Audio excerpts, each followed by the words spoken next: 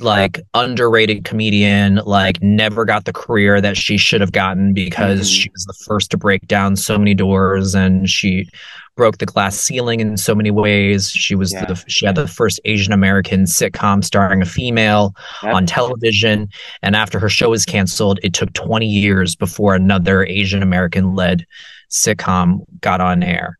Yeah. So yeah, I grew up listening to her stand up and watching her stand up and like performing her jokes to like my classmates. Yeah. And her comedy taught me rhythm. It taught me joke writing. It taught me a lot. And she was someone who looked like me. Yeah. So I was like, oh, she's in the business. I can do this. Yeah.